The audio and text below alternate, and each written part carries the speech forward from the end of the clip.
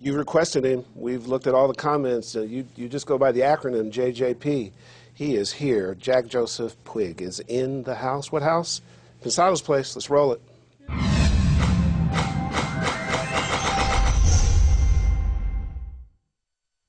Hi, guys. You know Herb and I are usually pretty loose. Today, I might be a little nervous because I got my buddy Jack Joseph on. We've been friends now for probably, oh my God, 15 years maybe? It's been a while. But I can't tell you how much I've looked forward to having Jack on. When I first when I first came up with a concept for the show with Herb, Jack was the first person, one of the first people I asked to be on the show. And I'd just been so nervous. We've been putting it off, and Jack is so kind. He always says, man, whatever you want, whatever you want. So Jack's on the show today. We had a great day yesterday that I'm going to tell you about, and you'll understand why I brought up the past. What am I forgetting, Herb? Nothing. Keep going. Oh, Jack's going to be our batter's box. We got a little surprise for him today in batter's box. We got Drew over there. Still trying to get laid over there, Drew. Have you had any success yet? We'll talk about it later. Okay. That means no success whatsoever. Well, he's been, you know, of course everybody knows Drew's my assistant, so I know poor kid's been working his butt off lately. We've been mixing a lot. So well, you know what we should do then is make sure we talk about how to get to us, so somebody can get to Drew and help out the issues he has.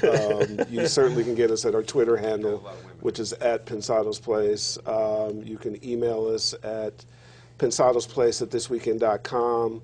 Our YouTube channel is full, thanks to you guys. Facebook is another place. The guys will throw up the page with all the information, so make sure you get your comments and stuff to us. And then we also have the result of a very cool dinner we had about a month ago, huh? Yeah. Yeah. So we got a cool new strategic relationship with Vintage King. Yeah. Right? Man. Tell them about the dinner we had, how cool that was. We had dinner with Chevy. Well, you had the fries, you had the full platter. There you go. You had the #1 combo. Right. And, man, that restaurant was really kind of neat. What was it called? Called the Lux. Lux. Mm-hmm. That's the first time I've eaten there, but we were with Chevy from Vintage King, and we were pretty excited when we reached out to them, or they reached out to us. I guess they reached out to us. And I couldn't pick a better group of people to be involved with. They have the same philosophies you and I have. They have the same interests you and I have. If you've ever dealt with them, which I have a lot, they're one of us. I mean, they know how to take care of you service-wise. You buy a used piece of gear from them, you get a 1-year warranty, you get access to, I think they've got like 7 or 8 full-time techs just for their refurbished vintage gear. Then they only handle the best lines. But I talked recently. I was putting my little home studio together, and man, I was so confused about what converters to get, you know, and their website actually helped me make a pretty intellectual decision, and I'm happy with the choices I made just from information I got off of their website. So I'm happy, and that's you know, well, just like BAE. Absolutely. You know, BAE was a company that I use their stuff, I love, and that's going to be the benchmark for the show. So don't anybody panic. They're on our side. They're going to help you out.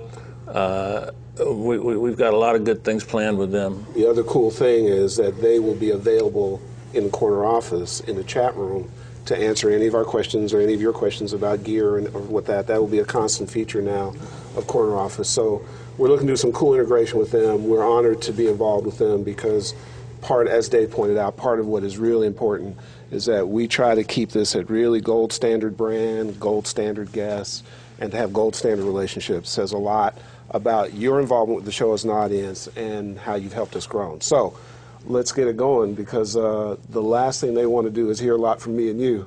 They want to introduce you. They want to hear a lot from me. But I do that too. It's an extra segment we call After Pensado's Place. I host that by myself. What's that? Trollick's Place. Trollick's Place. The Spanish spelling for Trollick. Twizzle flanger guy. Don't get on Photoshop again. Go what was Canada, Canada, hey Will, what was the Twitter flanger guy's name? He doesn't know. He'd have to look it up. He said it. What'd you say?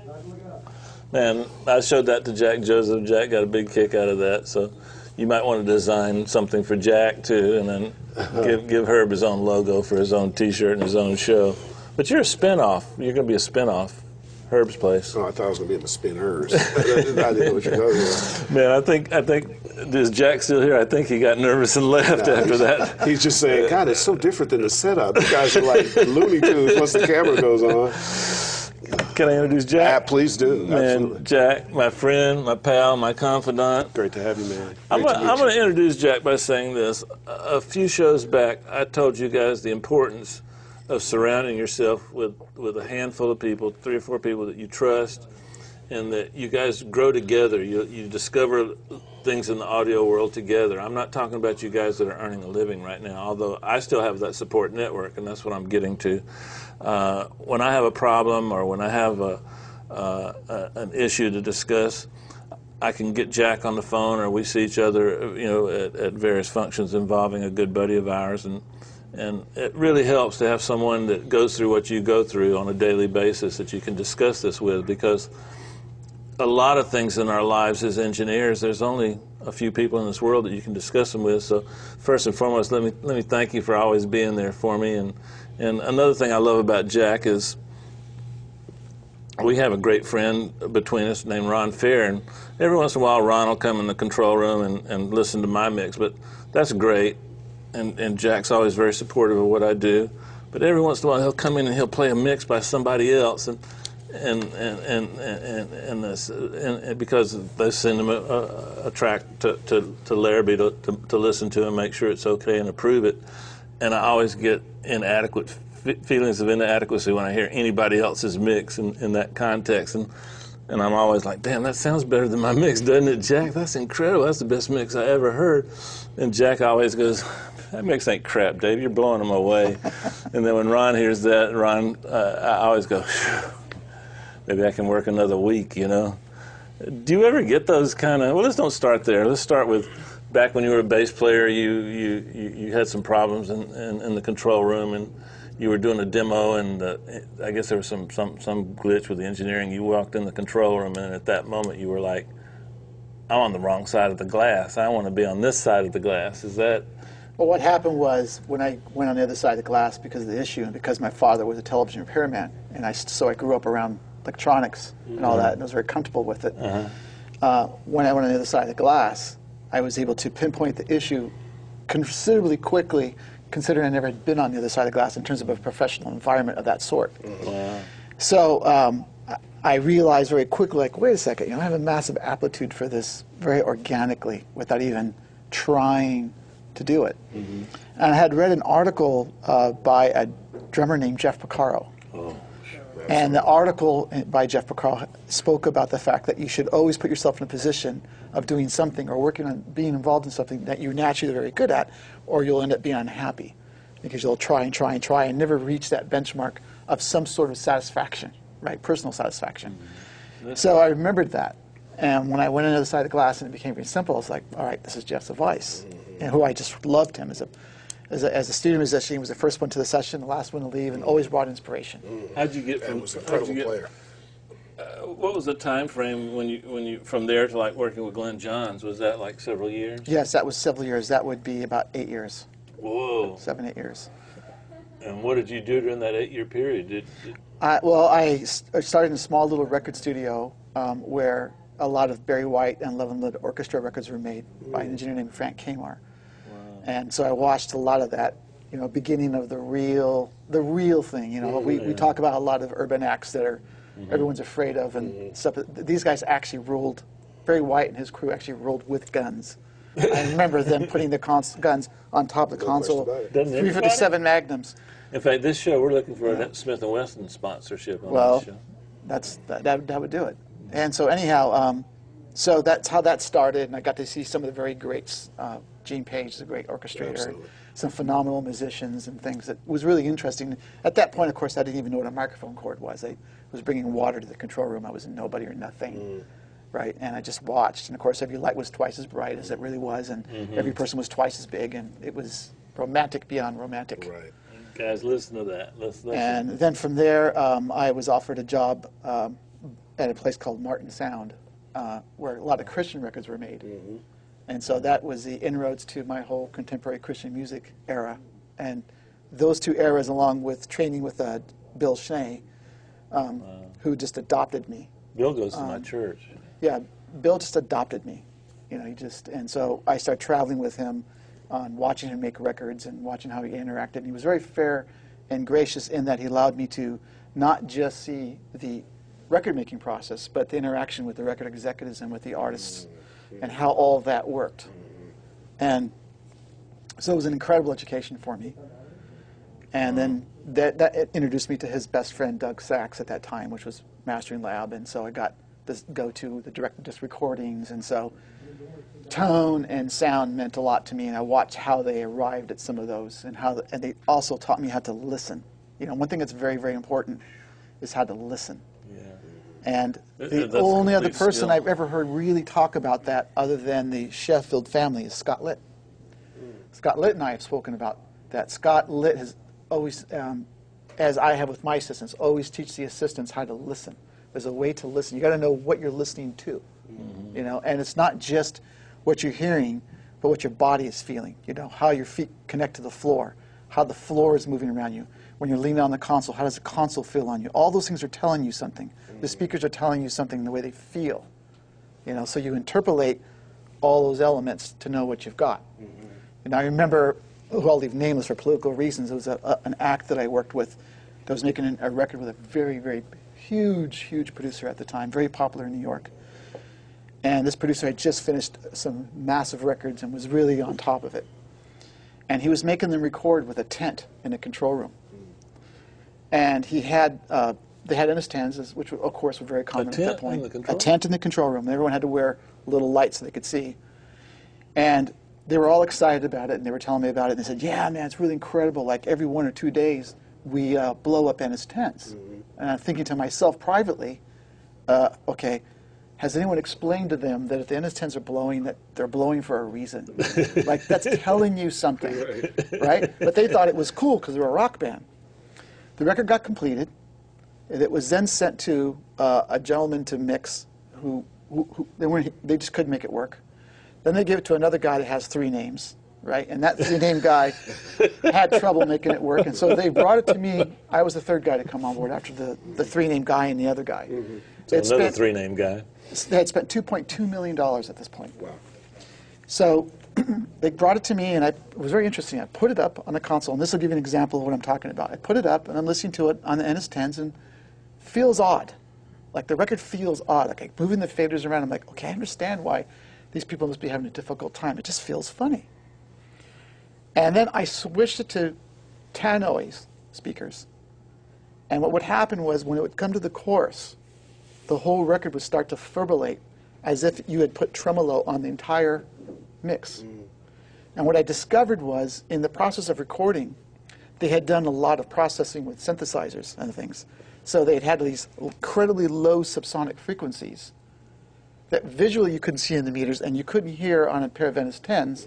But when you got to the tannoys that had a low frequency content, able to produce a low frequency content, they were going crazy trying to fibrillate it, right? And the stereo bus was like, I don't know what to do with those frequencies. So therefore, it wasn't adding up. So I immediately had to go into my filtering skills and start filtering and cleaning, finding where the subsonic issues were. 1 hertz, 2 hertz, 3 hertz type stuff, pretty low stuff, 5 hertz stuff. And once I cleaned it up, it was like, bada boom, there was the record, THX, And so the speakers were talking to me. The console, when I was resting on it, I could feel something. I could feel something on the floor, like it was trying to do something. It was talking to me. So I had to use my initial skill set of feeling it, right, which is your real creative side of you, and then I had to switch the other side of my brain to the intellectual, technical, laboratory part and go, all right, solve. What is it? The creative side of you is telling you there's an issue, and the technical side of you has to solve it. You got to work hand in hand. And so we solved it, and again, the record just came. Once I solved those frequencies, the filtered frequencies, boom, there was the record. Amazing. Wow. That's pretty impressive. But 4 names are even better than 3.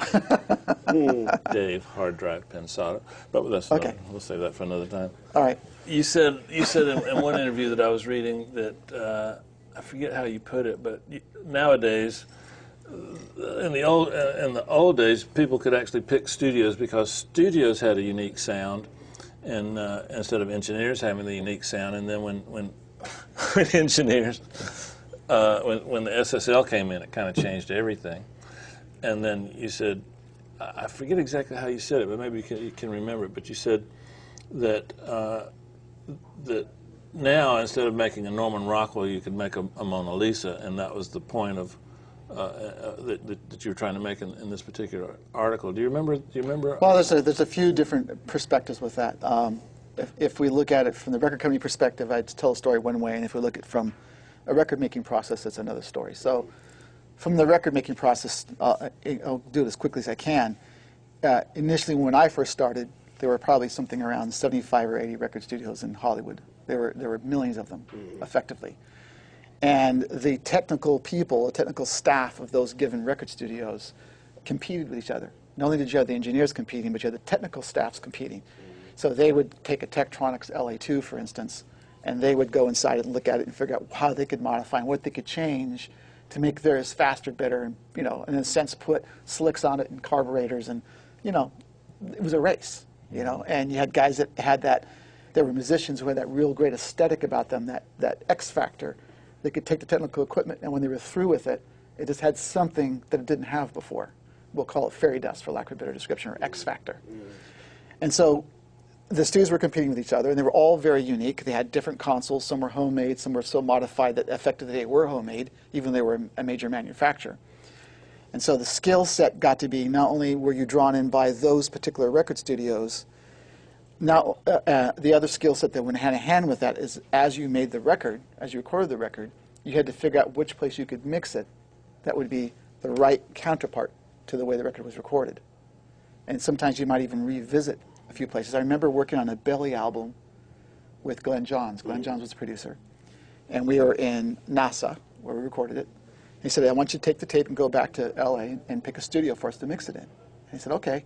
Because what do you think? I said, well, I think of 4 places. One was Ocean Way Studio 2, one was Sunset Sound, and other one was Schnee's studio, and I think the other one might have been a place, we call Studio 55 was the other one. Oh, wow. And I'll never forget Glenn saying to me, it's going to be, without a doubt, it'll be Sunset Sound Studio 3. I go, I don't know, man. That's console over at Ocean Way in Studio 2, that all Class A console could be really great. And he goes, nope, it's not going to work.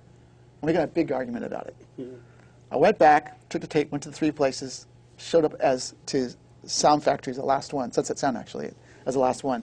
Put the faders up, and I was just like, he's right. It was like, bada boom. And he really had it, because that's how he grew up. But that talent no longer is necessarily 100% valid. But at the same time, I should say that a lot of the talents that we had in the analog domain still apply in the digital domain. They just have changed. I agree with that. You know, the rules are still the rules. Nature is nature. Right. It just has a different look, a different skew. And so the fun part for me, as the digital revolution has come upon us, is actually altering some of those basic skill sets.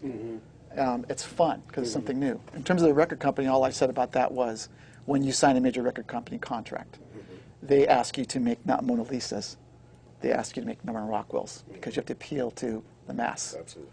It's about pop culture. So being precious, go play in an orchestra, drive a Volkswagen, right. and make $12,000 a year. That's right. That's right.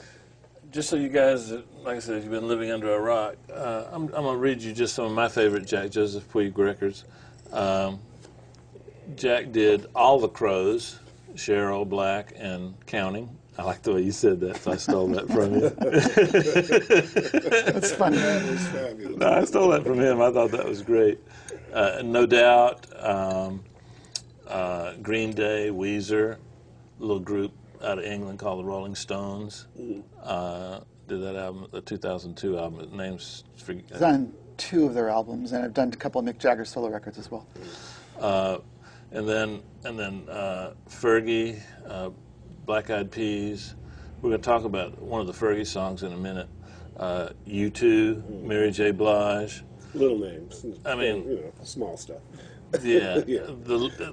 This is my list, but if I had written the whole list, it'd be like over to where Drew is. I mean, just not only has Jack made great records, he's made important records.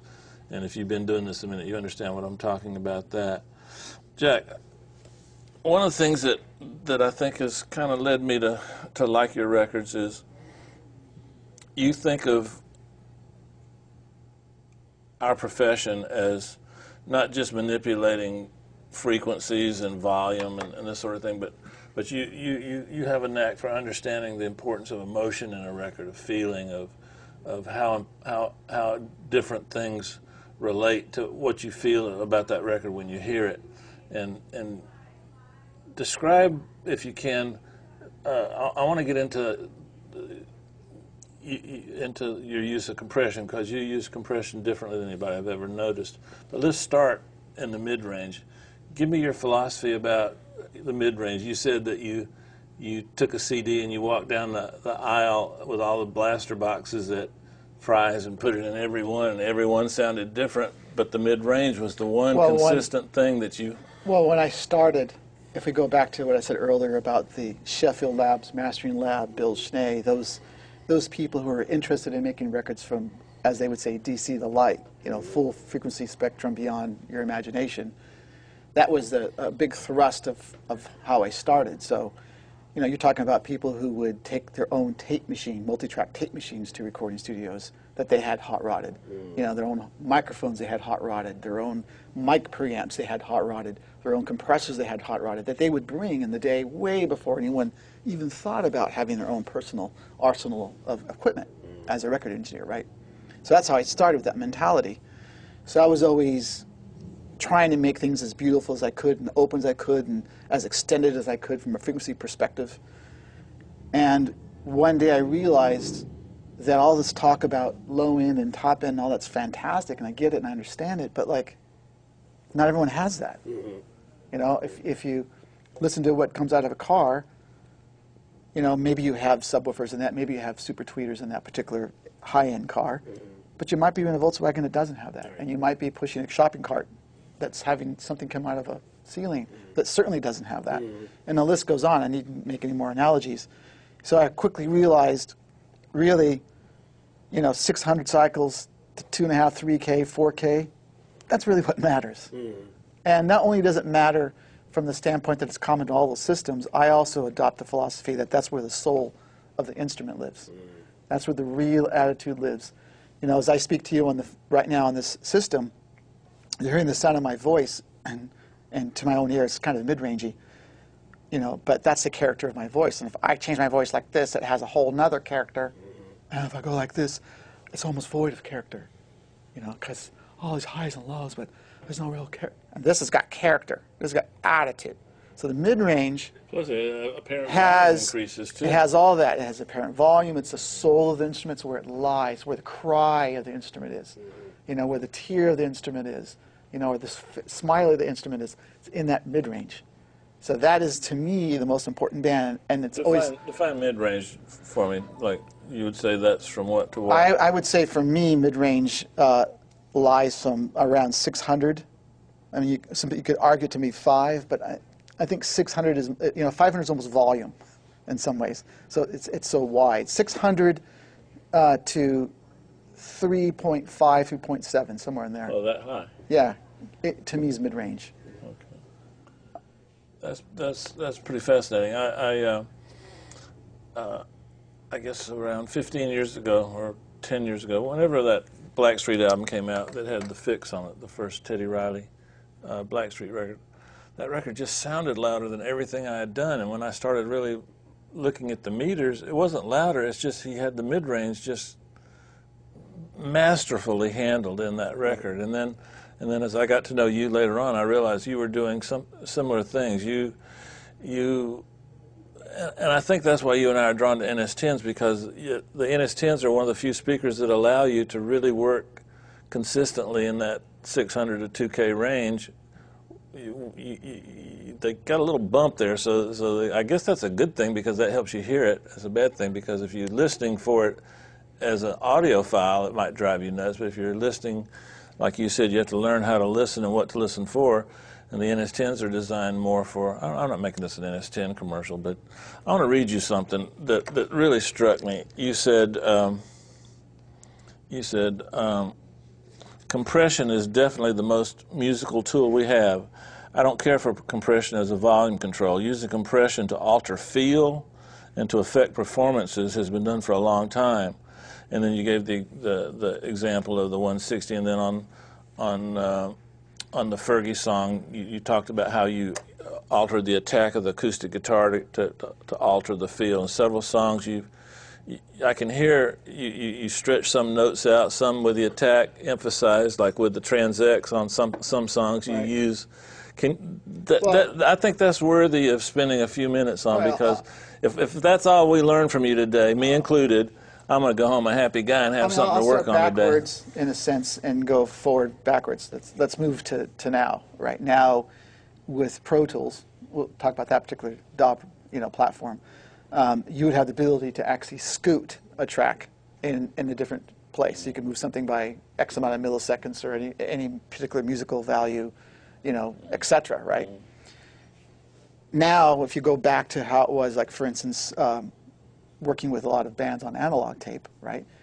You didn't have that ability. There was no alternate playlist, right? So that meant that you had a set of tracks and musicians that played a certain way, and you had to assimilate where those musicians fit together in the bar line. So maybe the guitar player plays on top of the bar line, and maybe the bass player so happens to like laid back a lot. So like that Stones record you were talking about. So if you push the bass up, it's for Herb. The record's going to feel one way, and if you push the guitar up, the record's going to feel another way. It's obvious, right? So when it came to Fergie, I remember that it was initially, and actually is a demo. Most of it is a demo that was fixed up. Yeah, it was actually her writing demo. And when I heard the acoustic guitar, it was so like beautiful, and the feeling of the song. In my mind, maybe because I'm Spanish, I thought of it sort of like a flamingo, sexy thing. So I wanted to make it feel like the fingernails. When you play flamingo, right? It's all that kind of a feel. But it wasn't played that way. It's played by an American. That's just how they were thinking. But that's the feeling I wanted a little bit. I wanted the sexy element of it. You wanted the vision of that to come through the speakers. Exactly. So I pulled up the Trans X, which has the multiple abilities to have the attack altered and release altered over selected frequencies. And I went after it with that, and I changed the release and attack times and the frequencies I chose so that the guitar part, which could feel stagnant, didn't any longer. It wheezed and it moved and it moved around. There was a whole alternate rhythm now within his rhythm that existed. And that's always been what compression has been to me. I mean, the truth of the matter is it really started with the Beatles, by the mere fact that they were recording on a small tape machine, 4 tracks, and they were having to bounce things around. Each time it was going through that Fairchild, and that Fairchild was compressing, it was adding its own rhythm. And as each instrument went on, it told the compressor, oh, I'm the loudest, you go with my feel, how hard I hit the downbeat or don't hit the downbeat, right?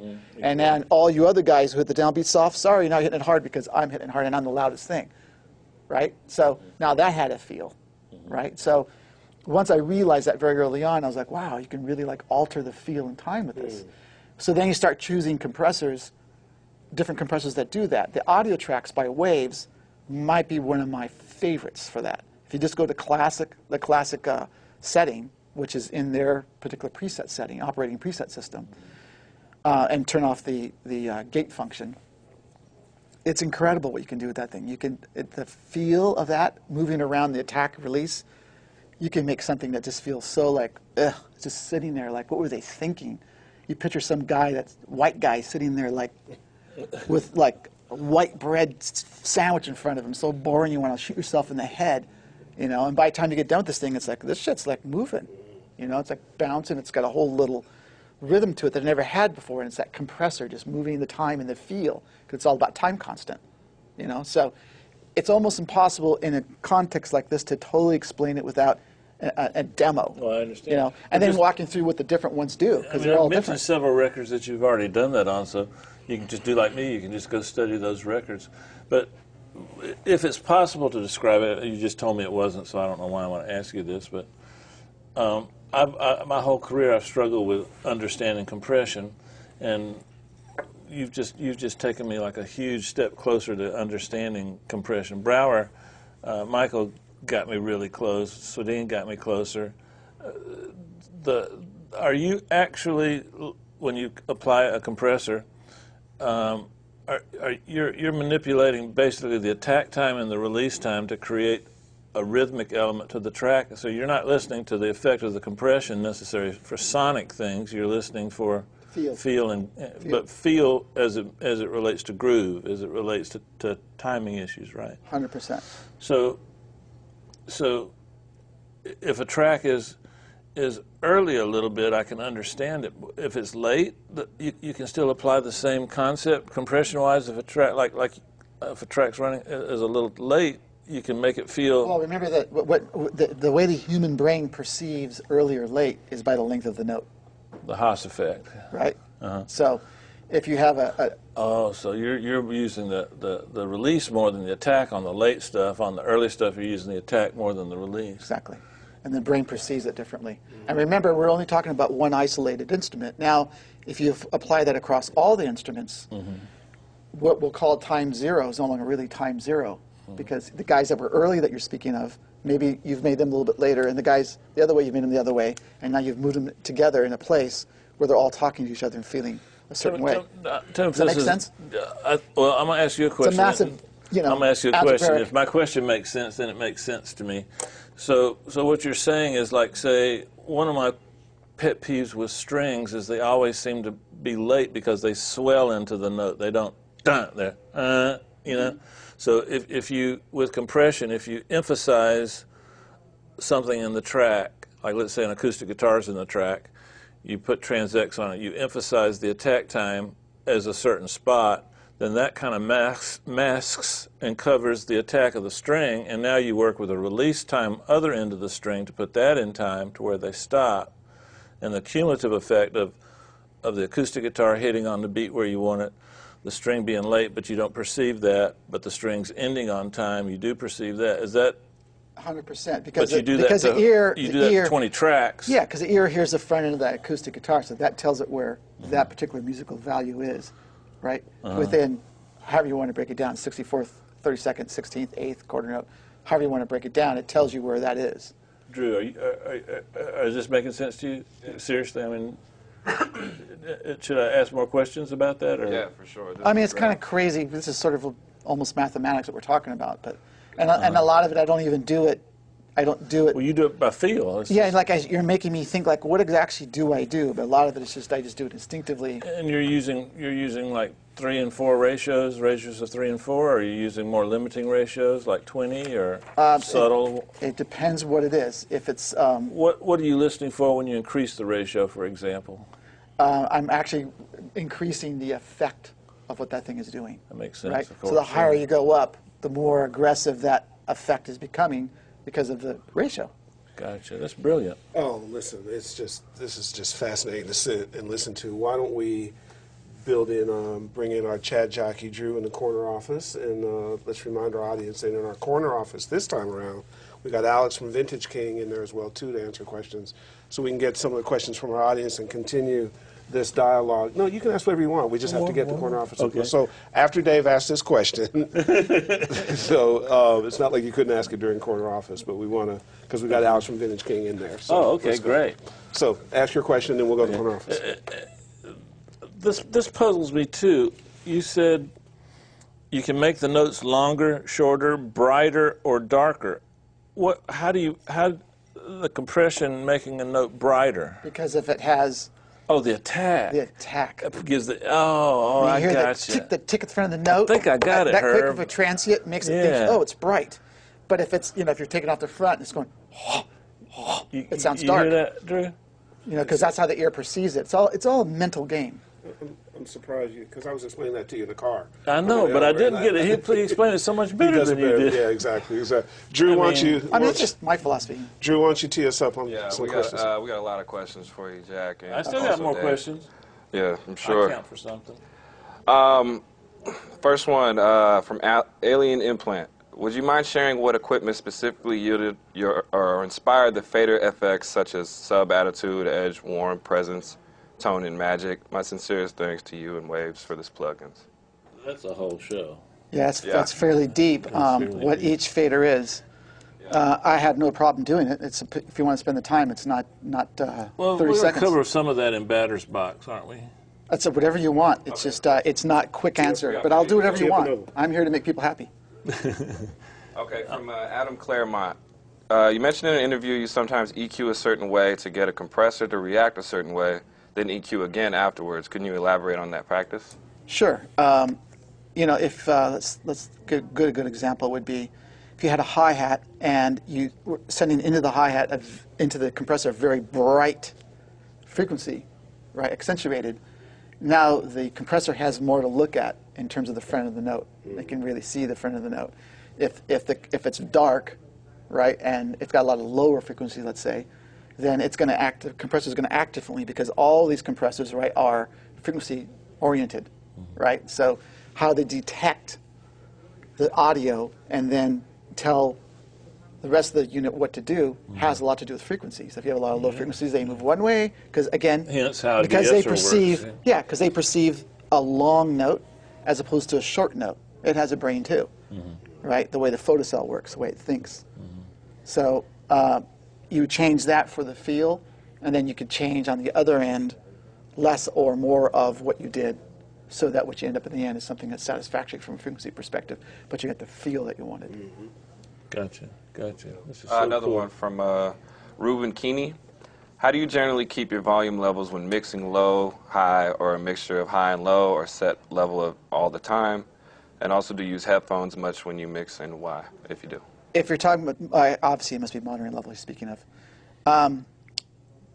It depends what I'm wanting to do. If I'm listening really, really aggressively to time, pitch, and balance, I listen extremely low.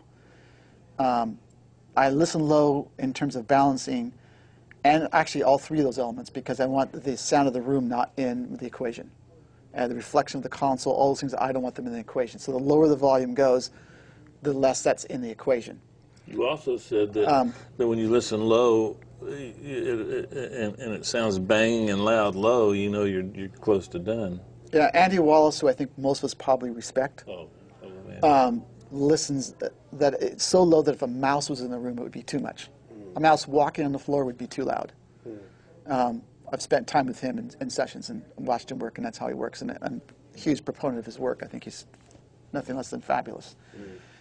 So he listens very, very low. Also, there's the fatigue level, you know, and there's the fake. When you listen real loud, there's the fake element of what the amplifiers are adding, the distortion the speakers are adding, all those things. So you think like, this is bang, it's really loud. So it's really the amplifier's folding and it's compressing itself and distorting. It's all distorting, and then you get it out and you're like, oh, well, what happened? So that's another reason to not listen that way. Now, sometimes you got to listen loud to get excited. You know, there'll be sometimes I'll pull up something and maybe it doesn't totally push my buttons, and I'll just crank it and work for a while like that just to get myself excited about what it is, just to get myself in the mood and excited. And then once I kind of got it, it's like, okay, put that in. So I have a Polaroid of it, of where I was. Now turn down, meat and potatoes. What do I got? Right? Makes sense. For me, when I was first learning how to engineer, I thought I needed the volume to be able to hear the nuances of what I was trying to do. As my ear got more sophisticated, I didn't need the volume. I was relying more on my experience at that point. But the first 5 or 6 years I was engineering, I probably killed a lot of brain cells and hearing cells. Were you that way too when you first started? Yeah. You think it's the thing to do. You think it's cool. Yeah. Well, I couldn't hear it unless I turned it loud. Then as I got used to those subtle details from the volume, my volume started going down and down and down and down and down and down. I'm sorry. You want to keep going? Go ahead. Okay. Another question from Richard Diaz de Leon. Can you describe your process when producing and mixing a project? Do you mix as you go? That is, how much do you treat the individual tracks during tracking? If I'm producing the record, I am always mixing to the end. Right from day one. It's like I don't believe in, oh, when we get to the mixing, we'll make sure the bass drum sounds right, and then when we get to the mastering, we'll fix it again. It's like, The record should sound great from the very beginning and every step of the way, because you're, as a record producer, you're evaluating the arrangement, you're evaluating the performances, you're evaluating what you need to do to make that record and that song, you know, come to its full fruition. So if you're not hearing it right, then how can you evaluate what it is? Man, we should do a whole Right? show with you about the psychological part of producing, because that's as important as the physical part. It's, when you you got know, bands. a record engineer and a record producer are two separate things. Yeah. And there are a few who've been able to do, who really earn the word, you know, producer engineer, but there's not very many. You know, on that line, let me ask you, because you have the distinction, there's not very many folks who, beyond the breadth of music you've dealt with, which, you know, starting with contemporary Christian and moving forward and all the different influences you've had and the breadth of records you've had, but also as an engineer and a mix engineer who's just, you know, world class, and a producer, and you've been a record executive. Have all those things informed you along the way? Has it changed your perspective, how you look at things? 100%. It's got to be a look that very few people have. 100%. I feel that what I'm most enthusiastic about is I feel like in working in a record company and having that education, right, and having it from that perspective, seeing why they make the decisions that they make, why things happen the way they make them, and no matter what anyone tells you, until you've had that experience, you cannot understand it. I've had it. And as a right. record maker, I didn't understand a lot of the decisions that were made. Yeah. It didn't make sense to me. Once you sit in that conference room of 42 people and you hear the different people speak and you see how the production element of the company speaks and how manufacturing speaks and how A&R speaks and how promotion speaks and how marketing thinks and how the head of the company thinks and what his two right and left hands think, you're International. like, and all the oh, other okay, components, yeah. I get it now. It's like there's a whole another playing field. So what I'm enthusiastic about is I'm noticing as a record maker now that I have that education. I see it from their standpoint. So in terms of an A&R person, there can't be a better right hand. As a guy, any guy who's ever worked in a record company becomes the best thing to an A&R person because you know their job. Absolutely. You know where they're trying to go, Absolutely. and you go, I'm going to help you get there. Understand the challenges, And I understand challenges are shorthand. important. I know it's going to Absolutely. feel like when you got to take it into that conference room. I know the emotions you're going to go through. I have gone through those emotions. I get it. We're going to get there. And in this day and age where a large part of the records are being made, what I call LE operators, or more importantly, laptop artists, I call them. Right? That's right. Now is the time that as an engineer, producer, and a mixer, right, or any combination thereof or separately, having those kinds of sensibilities are so important because now you're dealing with these laptop artists that effectively is one brain in any kind of makeshift situation, right? And you now have to A&R it with them, in a sense. You got to sit them, talk about the songs, see what they're going through, help them going through it, what direction you're trying to go, you know, and figure out how much to push them, how much not to get involved because you got the unique thing. That whole clutch and massive gear shifting that needs to transpire is something I'm very enjoying. I've already had 3 experiences that way with laptop artists, who are these guys, you know, effectively make a record on a laptop, and they can maybe on a good day get it up to a strong 7. Maybe they got lucky and they hit an 8. Lucky. But they're like, I don't know how to do a 9 or a 10. And more importantly, I don't know the fairy dust thing, right? So they bring it to you and they're like, okay, I think it's a 7. Everyone's freaking out. They think it's great, but I know it can be better. I want to put my ego aside. Help.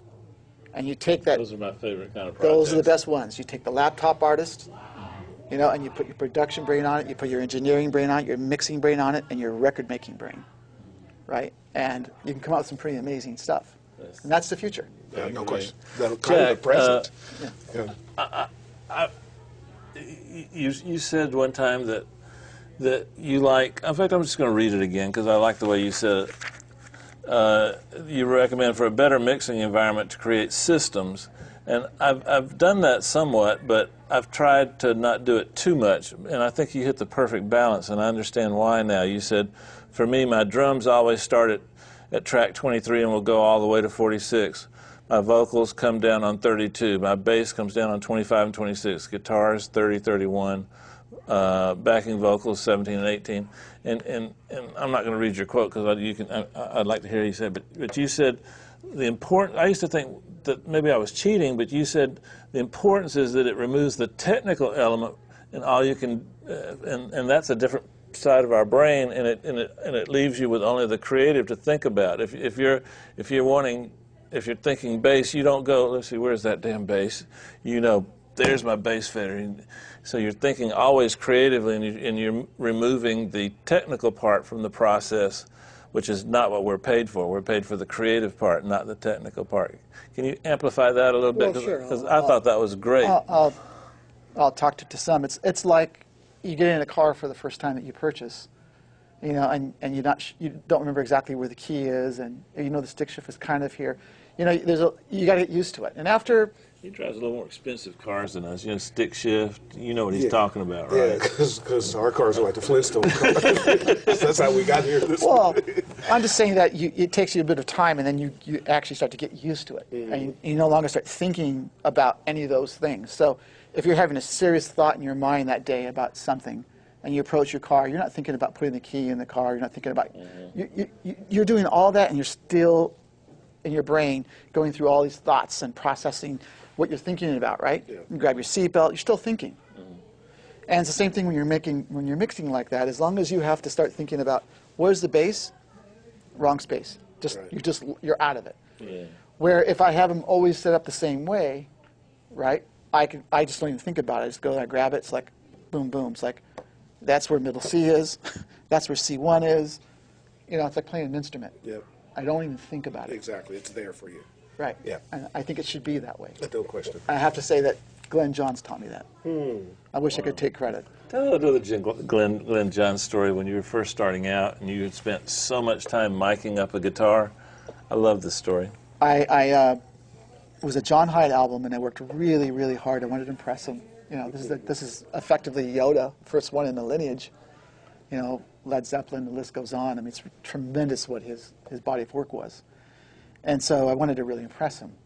So I spent a lot of time, and I used the technique that a lot of people use with headphones and taking a microphone and moving around the speaker and listening to the different frequencies and choosing what you perceive as a sweet spot as well as what you think the microphone's going to hear as far as the full frequency spectrum, right?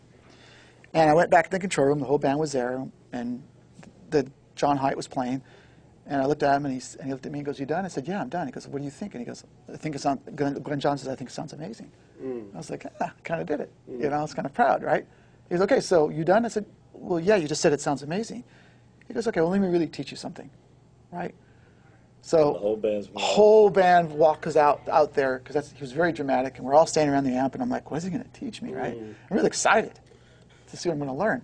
And he looks at me straight in the face, takes his foot, and knocks the microphone down. Oh, Jesus. And my first thought is like, I want to kill him.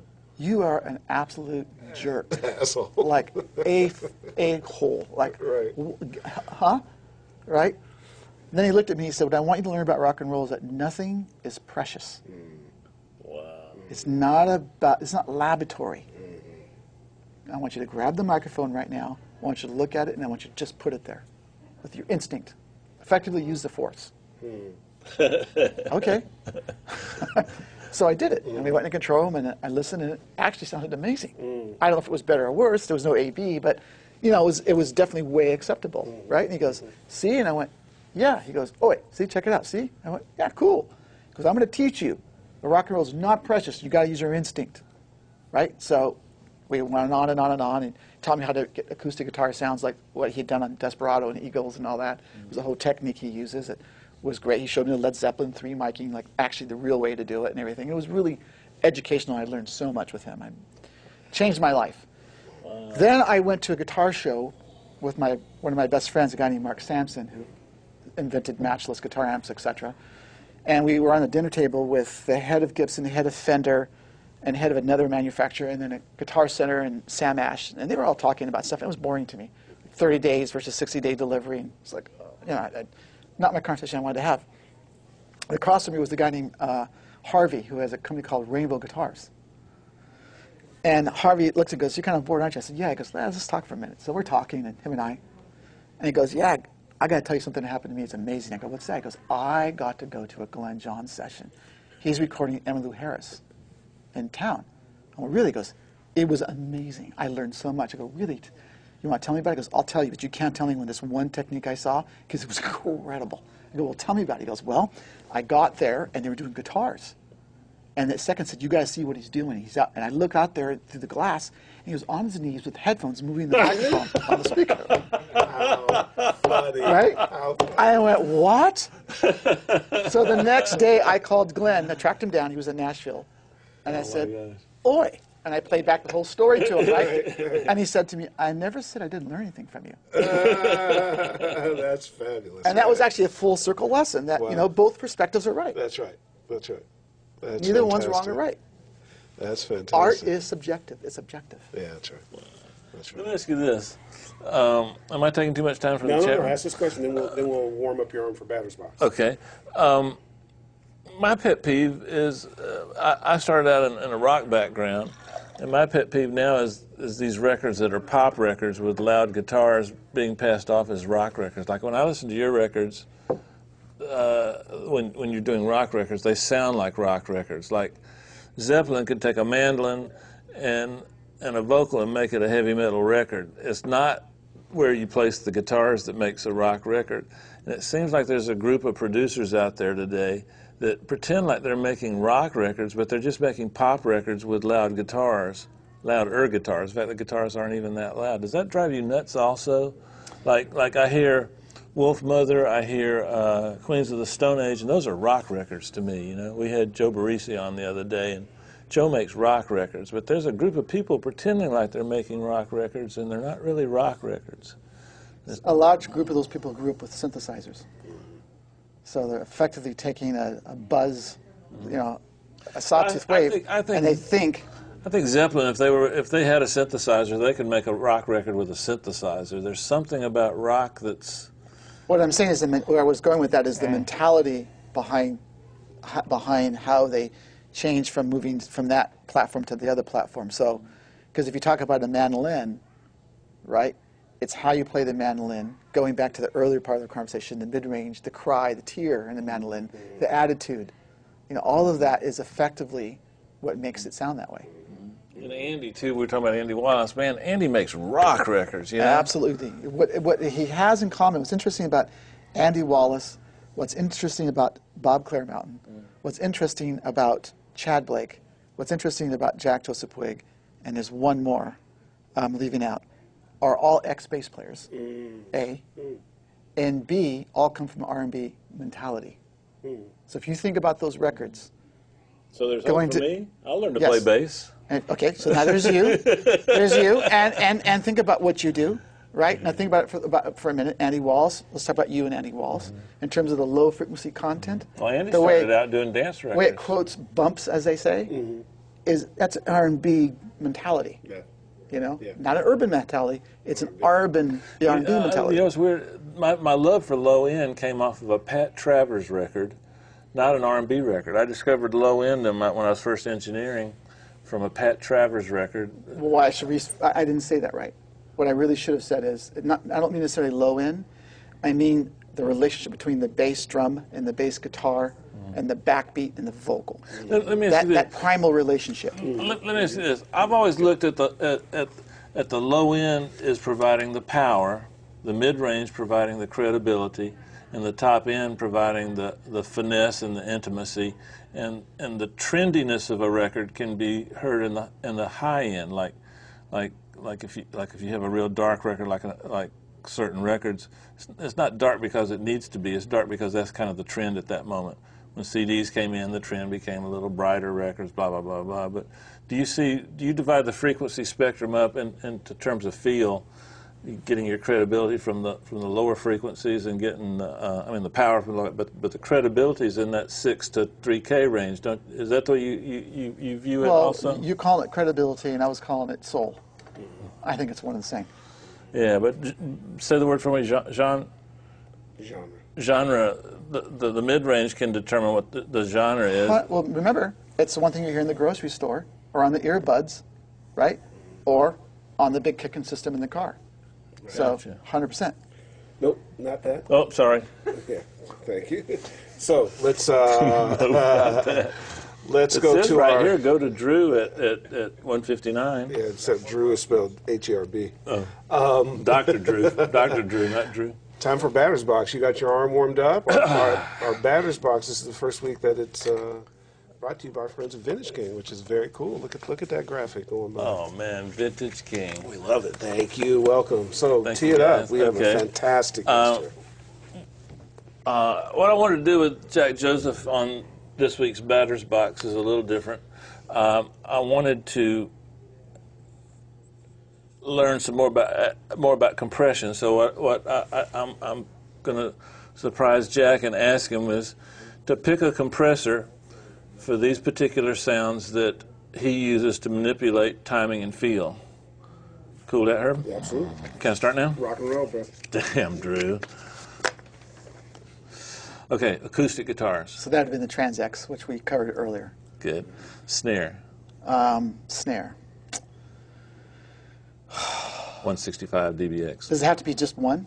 No. Because there's different ones that do different things. You know, like, believe it or not, the old dynamite Yeah. can be cracking on the front end like nothing else. Wow. So I really like those. I like these old RCA B35 is a great sounding thing on the snare drum. Love the SSL. Always have. Yeah, me too. Once in a while, 1176 and of course the DBX 165 is pretty tough to beat. Yeah, I like the description you had of that. Piano, acoustic. If I was using for the most part, usually a Fairchild or 1176. Strings, like an orchestra strings. Fairchild. Fairchild. Yep. Bass guitar. That's a tough one. That alters a lot. Do not like LA3. Do not like LA2 on bass guitar. Like 1176, like 2254E. Once in a while will work really, really well. And the Novonics, 201. Oh, the Inovonics. I forgot about those. These can sound good on that. Of course, we're also talking about hardware pieces. There are compatible pieces in the digital domain that are equally as good and sometimes better. I agree. Electric guitar, like say like what you did on John Mayer's record, or like on a U2 record. Those cleaner electric guitars. What's your go-to on that? Neve compressors, 33264. Oh, okay. Is a 33609 a good substitute? Similar, but not the same thing. Not the same thing. The stereo bus. Stereo bus. I've used everything you could imagine, from Joe Meek to SSL to Neve. Every compressor you could ever imagine, I have tried on the stereo bus. Without a doubt, the SSL, for the most part, will always work. And I go probably between SSL and Neve, mainly. It also depends on what I'm working on. You know, if I'm working on an SSL console, I may want the opposite and vice versa. I've tried the Focusrite Red a few times. Not a big fan of it. Usually it's one of those two. Does Chris use the Focusrite? Yeah, they're red-range people. And I've tried it, but eh. I'm going to have to do a show on stereo bus compression again, because I get confused with that so much. You've tried to help me in the past. I understand that Chris has tried to help me. I've asked everybody I know. I'm getting better. Kick drum. Kick drum compression. I really like a thing called a vocal stressor. Orange County? Orange County was the original one, and then it was made by Audio Design. Yeah. And what's really great about that is it has a side chain of frequencies. You can make that thing do anything you could ever imagine, and then some. Wow. Are we going to see a Jack Joseph Puig Orange County vocal compressor soon? Possibly. Don't let me forget, he's got a new line of stuff that just hit the marketplace today. I just got an email, but we'll talk about that. I want everybody to know that that's available. Do you ever sub your drums? And if you do, what compressor would you choose just for a drum sub? If I would use either the one I just mentioned or a Fairchild. Do you mean the Inovonics? A Fairchild. No, not the Inovonics. The Audio Design. Oh, okay. I don't know if I just said that. I think I might have said it wrong. It's Audio Design I was talking about. 769's Audio Design. Yeah. I kind of like, when you ask me these questions, I sort of feel like a deer in the headlights for a minute, because I can't pick one. Yeah, I'm just saying. It gets tough, because I'm like, oh, but what about the time you did this? And my mind starts going through the laundry list of all the choices. Absolutely. And then picturing the console, I'm going, that's not true. You're using this kind of compressor here, using this, using that, and so it's difficult. Yeah. I love mixing compression, as you very well know. A lot of us do that. I love mixing compression on top of what we described earlier in terms of the feel. Then on top of that, the multiple mixing compression channels being summed together is another feel. One more, and then I want to go back to that because that's a very important thing. Obviously, vocals now. What's your go-to for that? Vocal first sound, thing that comes to mind. Fairchild. Fairchild. Or ear. Oh, the EAR. Ron Fair likes that. Did you get that from Ron, or he got it from you? No, I got it from him. It's excellent. Yeah. You have to go through them. They're inconsistent. Yeah. I've heard as many 6 or 8 to pick one. And there's one particular one I really like. But Are they still being made? I don't know the answer to that. Because we used that on Christina's first album. You talked about there's different ways to use compression. Obviously, you can just run the track through it and bring it back. But you like to actually mix. You like to use several compressors, mult that track, compress the track, and then mix that back in with the original. Michael does that a lot, Brower. That's a technique you use a lot. I think it's real common amongst a lot of us. I mean, if you go back to earlier part of our conversation about the ratio, when you said more like a limiter where you raise it way high, no matter where you go, I mean, obviously, as you get down to, 1 or even lower than that or 2, what I'm about ready to say doesn't apply quite as much, right? But when you start to get into the 3 and up, right, no matter what you choose in terms of attack or release, it's not the original. Right. Right? So if you have the original along with the alteration that you've made, the tailored alteration you've made, now that's even another dynamic. Let me ask you this. When you're doing that, is there a point at which it becomes parallel compression, or is it always parallel compression? Or like I just, in my mind, I just made up a new definition for parallel compression. When you do a little too much to it, it becomes parallel when you add it back in. If you're not doing too much, it's just another track that you're mixing with. That's kind of stupid, but I made that up. Write that down. Make sure that's remembered parallel for my compression. legacy. I mean, parallel compression, 100%. Yeah, you said it. Yes. That's interesting, because at some point it's not really parallel compression. It's just it would be like just touching the EQ a little bit and adding a little. Like you mentioned that you took a Joe Meek that had the high frequency boost on it, and you just used that to kind of add. Gwen Stefani wanted like air on this one song on her voice, and I just wanted to sound like airy, like I sang it with more air, and. So at the time, I remember I had these Joe Meeks, and they were kind of almost like an Aphex, where if you could really extend them and really exaggerate that particular area. And I just had it another fader, and I lifted it up. She was like, "That's it. That's what I'm hearing in my head." And that became a go-to from that point on. And I got to give her the credit. Yeah. Quick question. We've got a couple minutes before we go. Tell us, we were talking earlier before the show started, talk to us about your interest in the consumer electronics side, and also about the line that you got coming out. The consumer electronics side has two reasons to drive me. The first reason that drives me is we work so hard, listen to everything we're talking about here, and we're just literally, we could sit here for another 9 hours, I guarantee it. We're just scratching the surface. We're just scratching the surface of how it all works. Which is why you have to come back. Right? Sure. Great. And so anyway, we work so hard to create what we create, and then it comes out of this. Right. Or it comes out of my BlackBerry or my iPad or whatever, right? Yeah. And that's primarily how a lot of people are consuming the music. No question. So we don't have anybody who's concerned about end-to-end strategy. In other words, here's where it started, now we're going to deliver it and put it in the system, but meanwhile this ecosystem could care less about the sound. They have a retail price, right? And they got to meet that retail price, or I should say that production price, so that the retail price that they ship it at has enough of a margin for them to make money. Right. I mean, that's their job. Right. So 1 cent in that world, 2 cents on a transducer from an OEM in Taiwan is a big deal. That's right. It's a huge, huge deal. Yeah. So the brain thinks, these people think how much money they're going to put in the audio. It's like, do we have to spend any money? Can we just is there a way we can not spend any money on the audio? That's how they actually think. So I've been spending time going to these manufacturers explaining to them that they're not thinking right. And my pitch has been this, effectively, that us as humans have 5 senses, right?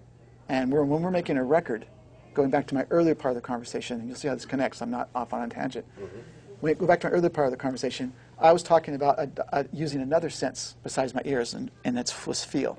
How it felt when I was laying on the console, what my feet were feeling off the floor. How your body reacts you know, to what how my picks up. skin was feeling what was coming out of the speaker. Yeah. That's another sense, right? Now, when we give the music for someone to listen to, we only get to appeal to one sense, which is this one, the ear, right? We don't get the smell, we don't get the touch, we don't get the taste, we don't get any of those. The gig gets them all.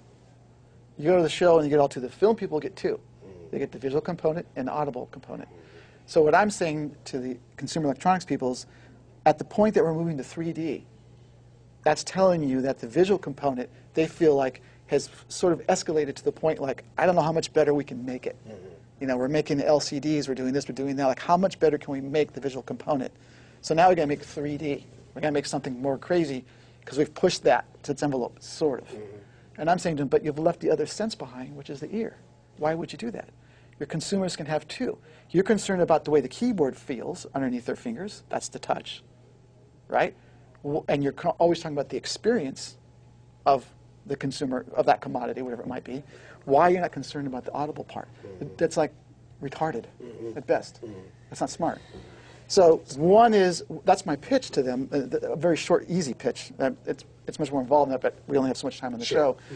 So the point of that is I'd like to see these people think more about that and make the things sound better so that we can make these records and work really hard on them, and then people can enjoy them. Because that is part of the emotion of the records that we make. Incredible. Right? And that's one lane. The other lane is the record executive brain lane, which is at the point that all of us are in the record business are asking the artists to give us a percentage, right, of their income. We want part of the keychain, we want part of the hat, we want part of the gig, we want part of the publishing. It's like, okay, and why? They asked the record company, and if I came to you and said, I'm Bank of America, I'm not doing well, so I'm going to add 5 cents to every check you write, you know, to kind of help us because we're in bad shape. I'd be like, I'm going to Mutual, watch the Mutual. I mean, what? That's your problem that you can't make your business work, right? So why should the record company say, we want all those things and give nothing back? It's always been my argument. So I am developing my relationships in those different verticals within the CE world. Verticals, Herb. So that I can give that to my artist as something. You know what I mean? So if they're going to give up something, here's what I'm bringing to the table. Right. I'm not just taking it because my business sucks. Gotcha. Fantastic. You know, it warmed my heart to see Elliot Shiner advertising sound systems for Lexus. Have you seen those ads where they talk about the Elliot Shiner system? That's Yes. parallels exactly what you're talking about. That's pretty cool. The other thing that brings to mind, you actually have made an effort to go to different radio stations and understand how their electronics work so that you can use that information to make records that are going to sound extra special on radio stations too. You've actually spent time learning and meeting. I've done a little bit of that myself. I really think that's so important to know the guys at KISS FM, to know the guys at K-Rock, to know that, all those different people. Herb brought up, and I got an email today from Waves, and you, Chris, Tony, and Eddie have some new stuff out that looks pretty fascinating. I'm going to tell a little story. We were at AES. It was me, Jack Joseph, Maserati, and Manny, and it was the coolest thing. It wasn't the biggest crowd, was it, Jack? So the four of us just did a show for each other, and to watch Jack Joseph and Tony describe their plugins for Waves, and it was just heartwarming because these guys, they didn't slap that stuff together. I mean, Jack was like moving his little fader for this and that, and he was so excited.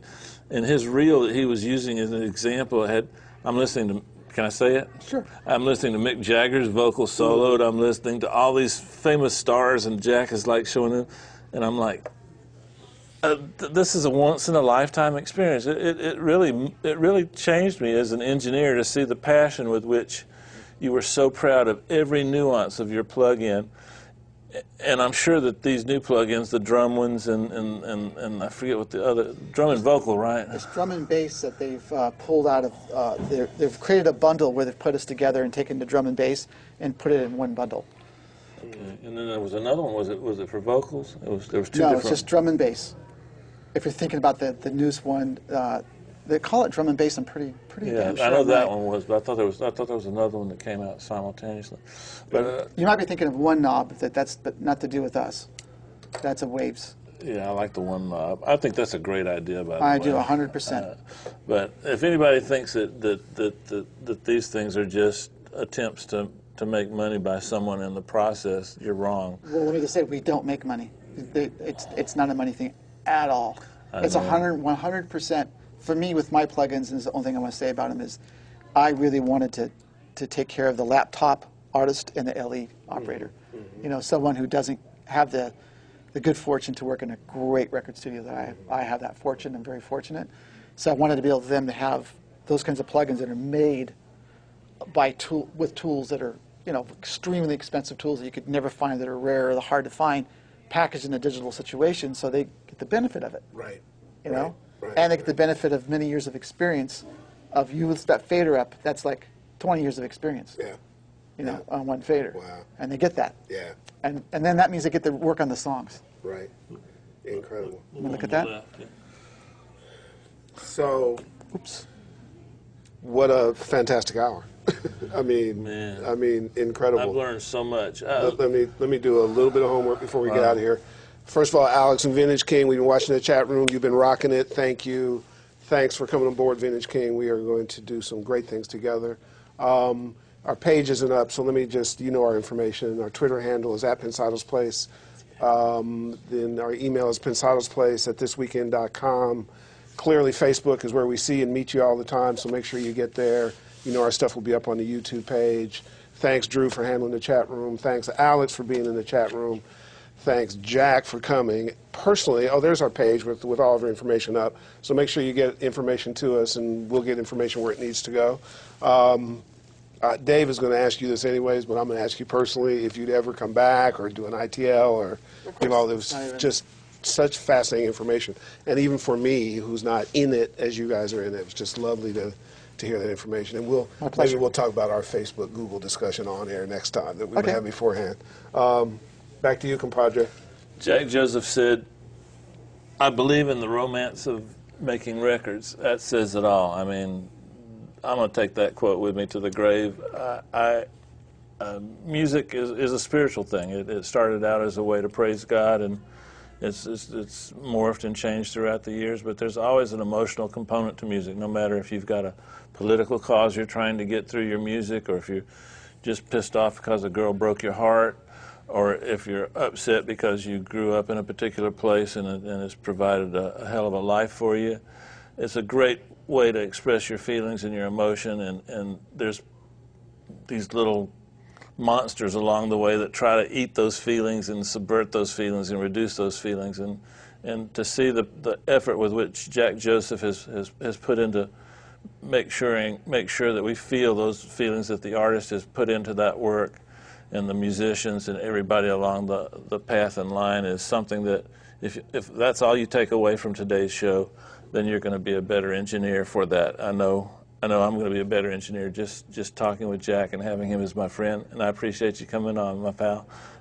Jack had a little trouble getting here, and not at one time did he ever hesitate. In fact, Drew picked him up. He was hitchhiking on the 210, wasn't he, Drew? Yeah, I signed, so I figured I'd pick him up. Jack blew a tire on his car coming in today. That's why we were a little bit late. But, man, from the bottom of my heart, thank you, Jack Joseph, and a shout out to our buddy Ron Fair and all the future has in store for him. Can't wait to hear how Ron's situation plays out. I know it's going to be spectacular. Herb, as always, thanks. Great. My wingman, my friend. And my friend as well, too. Cool. And Drew, my favorite person to tease. We got a lot of work to do this week, Drew. You got that mix to finish. I got a couple to finish. So you coming by later on this afternoon? Yeah, for sure. All right. All right, guys. Once again, from the bottom of my heart, thank you for following us. Vintage King is with us now, so I want you guys to check out their website and tell them we sent you. It's a great source of information, and it will save you money. And if you got them in your corner, you've got a real good partner. So next week, Herb? Can I say one thing? Quickly. Yesterday, Herb and Will and I went over to Tricky Stewart's studio, and we filmed Tricky Stewart and Tricky will be our guest next week. I